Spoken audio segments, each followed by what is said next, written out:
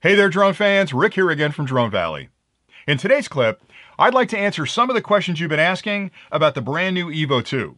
Now, ever since this drone was announced this year at CES, the interest in the product has been sky high, and I think some of that has to do with the fact that it's been kind of a quiet time for drone releases, so all of us are thirsty for any information about a new drone being released to the market. But I think more than that, Autel Robotics has really built the product with the EVO 2 that pushes the boundaries in a lot of different directions. So for example, the EVO 2 can fly longer than any other quad in the market today. That's a big deal. It can fly as far or further than any other quad. The imaging system is next generation technology. It's got an 8K resolution camera in it, which is well better than anything in the air today. It's actually better than most terrestrial cameras that are out there today in the consumer market. So they're way ahead as far as the imaging package goes. In addition to that, they've made it simple for you to swap out that camera so you can change to a combo FLIR camera down the road if you want to in the same airframe. They built in 360-degree obstacle avoidance and a whole lot of incredibly cool technology. Now, any one of those things would have been enough for us to pay attention to it. And they didn't change one, they changed all of them at the same time. So this isn't a Me Too drone. This is a come and get me drone. So they've really shot a shot across the bow of all the competitors out there and built a product that everybody else kind of rocked back on their heels and went, okay, we've got to up our game. So it'll be really interesting to see what happens this spring from the major competitors to Autel. But right now, this drone is ahead of the pack as far as features and functions. And the best part is they brought it in at a price that I think is incredibly reasonable. So you can imagine the amount of questions we got. Now, I can't answer them all in one clip or I'll be here for 3 days, but I promise you I've kept the list. And what I'm going to try to do today is answer maybe the top 8 or 10 questions, just so you get the answers you need as quickly as possible. And these are the most popular questions out there. Now, we've been lucky that we've had this drone before the release, before CES announcement. So I've been flying it a ton ever since it showed up. And I've tried to answer all your questions with examples and some scientific stuff behind it to explain how it does what it does. But I promise you there'll be follow-on clips that go through the rest of the questions. So if I don't get to a question today that you've got, please either send us an email or drop it in the comments below. I'll add it to the list and we'll make sure that we get those questions answered. Having said all that, there have been tons of questions coming in saying, how does it compare to the Skydio? How does it compare to the Mavic 2? How does it compare to this drone? We've got clips started on all those, and I don't like to just sit here and talk to you about those differences. I like to test them and give you specifics on how they differ and how much better this one may be compared to another drone, or vice versa. So stay tuned for those as well, because I know a lot of you are looking forward to the spring and you're making your buying decisions now on what drone might be right for you. So those clips are going to help you make those decisions. All right, enough about that. So what I'm going to do to make this simpler, I'll put an index below where you can actually fast forward if you need to get to a specific question. That way, if you don't care about what I'm talking about now, you can jump ahead and go to the section you really care about. But I thought I'd start off with a general discussion of what models are going to be released, what packages are going to be released for those models, and the pricing around that, because that's probably the most popular questions we've got on the channel are around what versions are going to be released and what do the packages look like and what are the costs going to be. And I'll do that in a second. But before I get to that, hands down, the most popular question we've gotten is, when is this thing going to be released and when can I start ordering it? And honestly, I have a production model here. So the one they sent me wasn't a prototype. Like a lot of times I get drones in advance and you can tell that they're not ready for prime time. There's parts on them that aren't painted the same color, or maybe there aren't parts on them that are going to be on the production model. This product that I've been testing is the production model, which means they've been in production for quite some time. So I know the drones are being built. I know the factories have been humming. The boxes are printed. Everything's ready to go. But unfortunately, right now, China is going through a very tragic situation with this coronavirus, and that's kind of shut everything down in China, both manufacturing, shipping. People can't get to offices. So as much as I'm excited about the product being released to the market, my heart goes out to that country and the people that are working there around the dangers of what that flu looks like. It's one of the worst disasters, potential disasters that we've had in quite some time around our health. So I really want them to get healthy first and then start shipping it. But you have to understand that that's definitely going to impact both the production cycles, the shipping cycles, and all the rest of the stuff to get it from the point where it's being built to the consumers. But I did talk to him yesterday, and we spent a little bit of time talking about when they think they're going to start shipping. Originally, they were supposed to be out in January. Things got a little delayed with the Chinese holiday, and now it looks like they're going to start shipping in a couple of weeks at the beginning of March, and maybe even sooner if they get that sort of health crisis under control in China and people can get back to work, because it really is that serious. So hang in there. I'm here to tell you it's not like they built a couple and they've got to start production, which is going to be months worth of work. They've actually built the products, and the fact that you can swap out the camera means they're building one airframe and they just have to bolt in the camera. So it's not like there's 5 different models like there are with other drones out there where every model's got to have a production run. So I expect that they're going to be released soon. So stay tuned to our channel. We'll make an announcement and I'll tweet it out as well to let you know the minute they start taking orders. But I love this product, and I know you guys are going to be really excited when the thing goes on sale.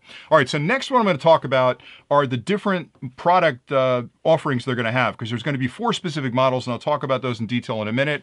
And then I'll talk about the packages, because they're going to release each of the models in 2 different packages, depending on if you want the extras or not want the extras. So stay tuned and I'll get into that next. Once I finish that, the next most popular question we had was, how good is the obstacle avoidance? Because a lot of people out there are looking at other drones that have obstacle avoidance on them, and that's a feature that a lot of people really love. So I'm going to jump right from that discussion around models and pricing into the obstacle avoidance testing we've done out in the field, and I'll show you just how good this thing is and how smart it really is for obstacle avoidance. So let's get into the models, and then I'll be back with more comments after that. As a reminder, the EVO 2 will be offered in 3 different varieties, which are essentially the same quad with a different imaging package, which you can later swap out and add a different camera to the one you've purchased. The first model is the EVO 2, which features a 1/2-inch sensor that can record a variety of video resolutions, including 8K at 25 frames per second. The next model is the EVO 2 Pro with a larger 1-inch sensor capable of recording video resolutions up to a full 5.5K at 60 frames a second. There will be 2 versions of the EVO 2 dual released, both of which feature an HD 1/2-inch optical sensor in addition to a thermal FLIR sensor. The difference between the 2 models is the resolution of that thermal sensor. The one model has a 320 by 256 at 60 frames a second, and the second model has a 640 by 512 resolution at 60 frames a second. The optical sensor on both is exactly the same and can record 4K video footage at 30 frames a second. All of the EVO 2 models will be released in 2 different bundles. The EVO 2 standard bundle will include the drone, controller cable, battery charger, battery, 6 spare props, 2 cables to connect your controller to your display device, and a set of user's manuals. This bundle will retail for $14.95. The EVO 2 rugged bundle will also include everything in the standard package, plus a spare battery and a rugged carrying case, and will retail for $16.95. The EVO 2 Pro standard bundle will include the drone, controller cable, battery charger, battery, 6 spare props, 2 cables to connect your controller to your display device, and a set of user's manuals. This bundle will sell for $17.95. The EVO 2 rugged bundle will include everything in the standard bundle, plus a spare battery and a rugged carrying case, and will retail for $19.95. One of the questions we get an awful lot on the channel was, how good is the obstacle avoidance on the EVO 2? So we're going to test that today. Now behind me, I have a gigantic wall that's painted bright white, and I'm going to fire the EVO 2 at that wall, and we'll see where it slows down and how close we can get to the wall before it actually stops. Now I want to remind you that the obstacle avoidance on the EVO 2 is 360 degrees, so not only will it detect objects in front, it'll also see them in back, either side, above and below. So I may actually fire it at the wall backing up and maybe coming in from the side as well to see if those distances vary. So stay tuned and we'll test that next. Okay, with this first test, I'm going to come in at speed across the field. As it gets closer, it's slowing down. Let's see where it actually stops. Right there. Boy, that was really nice too, because it actually reversed the motors, it looked like, and bucked back. And I'm going to put that at around 25 or 30 feet away from the wall. Now let's see if I can creep in a little closer. Yep, it's moving in slow. Oh, it doesn't like it. I'm trying to get in close as I can. It's still going in really slow, so it'll allow you to navigate around those obstacles. Let's see where it actually stops. That's it. So I'm about 5 feet away from it at this point, and it's not letting me go forward anymore. So it's definitely got an absolute limit to how close it'll get to an obstacle. All right, now I'll test the bottom sensors. Let's see how close I can get to that wall while I'm descending. All right, stops right there. That's about, it's hard to judge from here, but that looks like about 5 or 6 feet. So it's a little closer than it would be if you're moving towards it, but I think that's really great that it knows it's there. Let me try it one more time just to make sure it's consistent. Coming down, it sees it, and boom, it stops. Right, that's beautiful. So it definitely sees obstructions underneath it. Now I'm going to fly it at the wall sideways and backwards to make sure those sensors are working as well. All right, now I'm coming in backwards across the field at speed. It's already slowed down. Let's see where it stops. Right there. Wow, right about the same exact spot. So the sensor on the back is just as sensitive. Now let me try and slowly move it in, see if it's got a physical limit. It's letting me go in, but it's really slow. So if you're around obstacles, it'll give you some maneuverability, but let's see if there's a physical stop. Please stop. Yep, that's it. That's exactly where the other one was. So I'm going to gauge that at about 5 feet away from the wall, and nothing I can do to back up. That's absolutely stopping right there. All right, now we'll try the left side sensors. I'm coming in at speed. It's slowed down. Let's see where it stops. Right about the same spot. So it looks like that left sensor is about as good as the front and back sensors. Let me try and walk it in closer and see how close I can get. I'm going to come in nice and slow. Actually, I have no choice. It slows me down. So it does allow you to maneuver close to things. Oh, there was a hard limit. I'm going to put that at about 15 feet out. See if I can get any closer. Yeah, it's really going slow at this point. So if you're around trees or other obstructions, you can get close, but that's it. That's a physical limit. So we're about 5 feet, which again is the same as the front and the back sensor. So very impressive. I love the fact that it's sort of a gradual slow. It doesn't just stop abruptly and then not let you go closer. So it seems like they've got different stages of protection. If you're coming in fast, it's going to stop you and then allow you to sort of continue, but at a slower pace. So pretty cool. These next two questions have to do with additional flight characteristics you've asked about for the EVO 2, so I thought I'd group them together. The first question is, how long can I fly the drone? And the second question is, how loud is the drone when I've got it up in the air compared to other drones on the market today? Now, I'll answer the first question here at the desk because I've been flying this a ton, so I'll give you my personal experience about how long you can expect to fly the drone and under what conditions. And then I'll take you outside. I'll put the EVO 2 up in the air. I've got an audio meter that I can capture some audio from it. And then I'll put a few other drones that are really popular right now up in the air as well. And you can do a quick side-by-side comparison. Now, I promise you, I'm going to get much more nerdy on that sound profile because how loud it is and how annoying it is are two different things, and I've got a whole clip I'm working on that'll give you much more detail about what it sounds like compared to other drones, its whole sound profile. But for today, I'm going to try and answer the question quickly. So let's start with flight time. I've been flying this a ton ever since it showed up. The advertised flight time is 40 minutes, which is far longer than other drones on the market today. Most of them are in the 30s or below. So having a 40-minute flight time was really interesting to me because it means it's up in the air more and swapping batteries less, and I like that. The honest truth is I never fly a battery down below 20%. I always keep it 20% or higher because I don't want to get into an emergency situation where it's returning to home and trying to land someplace. I want to have control over it. So a 40-minute flight time is pretty good on paper, but I wanted to really see what it can do, not only hovering, but in really aggressive flying where I'm doing a lot of turns and I'm banking and I'm elevating and descending. So those two characteristics are pretty close. And I can tell you that worst case scenario on a full battery, bringing it back with 20% of battery life left in it, I've gotten a solid 30 to 32 minutes, maybe even 35 minutes, depending on how windy it was that day, with the drone flying. Now, that may not seem like a big deal. You might be thinking, well, big deal, other drones do 30, 33 minutes, but you have to remember that's an additional 5 or 6 or maybe 8 minutes of actual flight time. Not taking off, not landing or returning to home, but actual flight time on location where I'm filming something.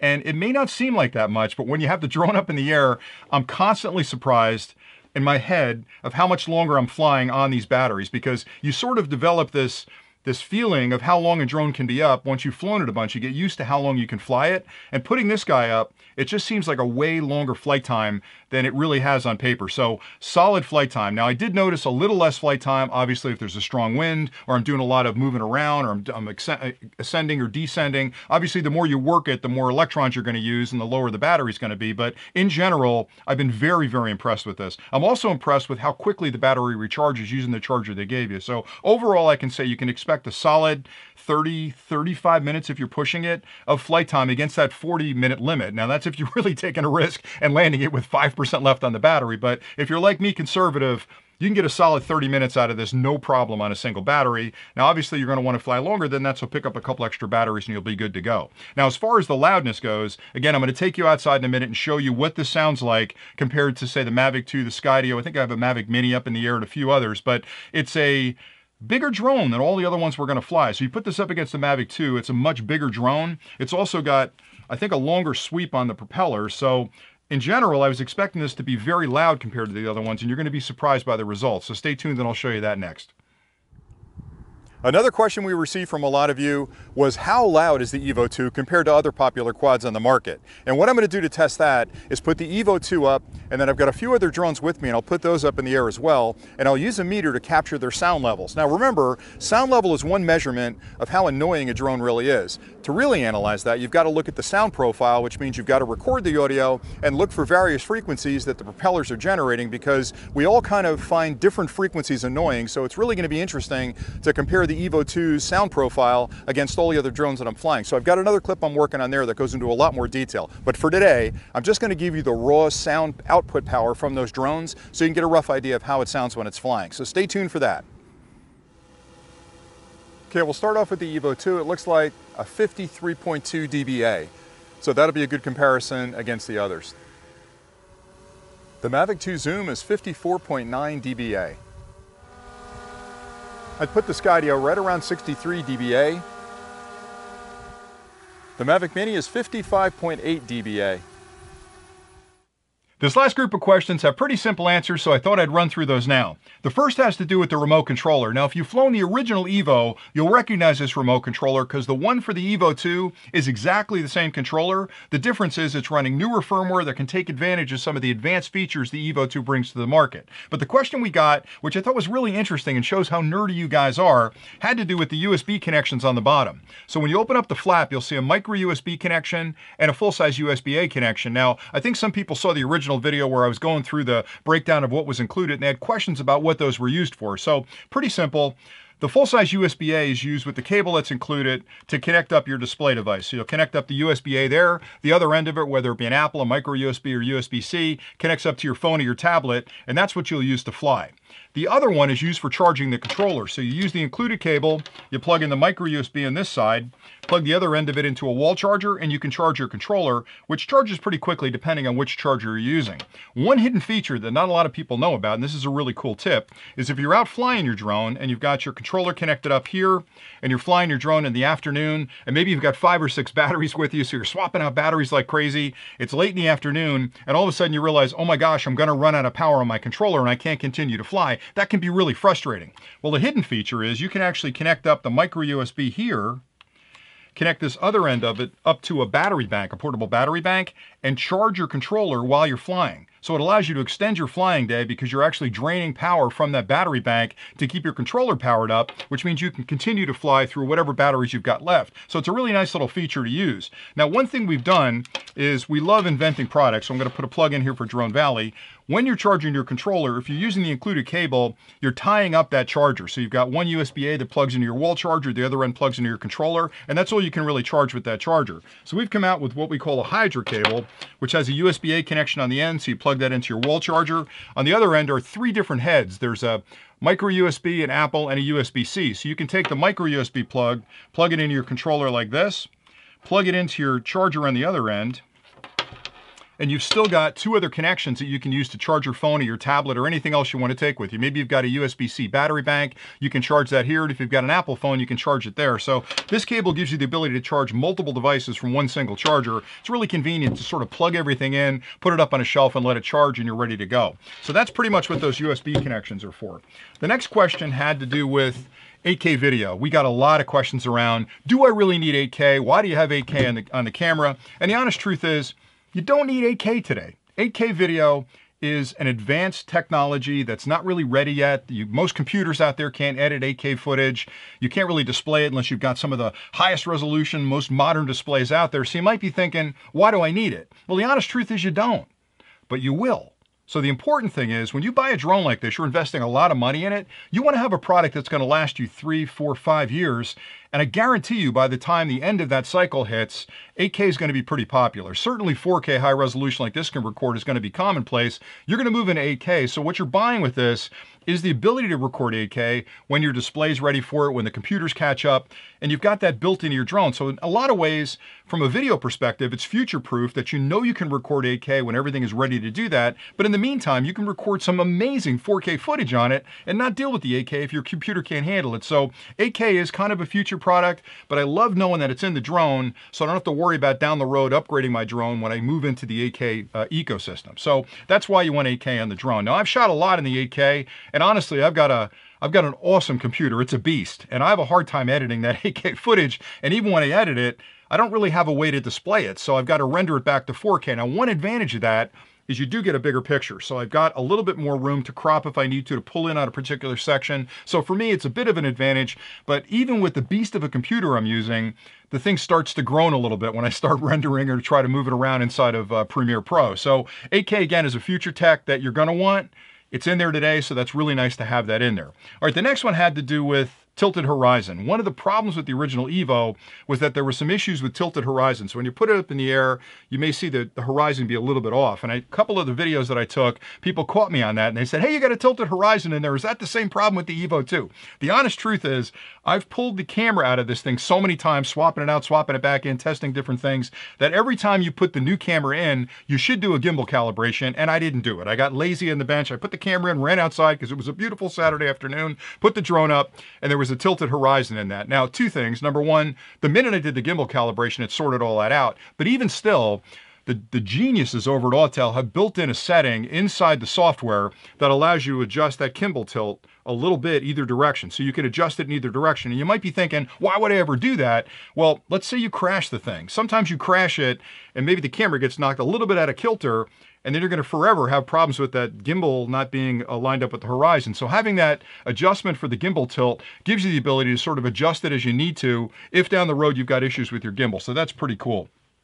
The last question, which is impossible for me to answer in this clip, is how does this compare to other drones on the market? And I've got separate clips like I talked about that are going to go through those details pretty deeply to give you an idea of how this compares to the Mavic 2, to the Skydio, to other drones that are in the market, sort of in the class of this drone. I will tell you that I've flown this, I fly all the drones out there. It compares very favorably with the Mavic 2 product. So today, between this and the Mavic 2 Pro or Mavic 2 Zoom, this is really a better quad. It's less expensive, and it's got features that the Mavic 2 doesn't have. Now, having said that, I'm sure DJI is hard at work on some amazing technology that's going to hit the market in the springtime that may even leapfrog what this one does. But right now, this is the drone to own in that space. The next big question I get is, how does it compare to the Skydio 2? Because that's another hot drone that's on the market right now. And the honest truth is, they're different drones. And I'm going to spend a lot of time talking about why they're different.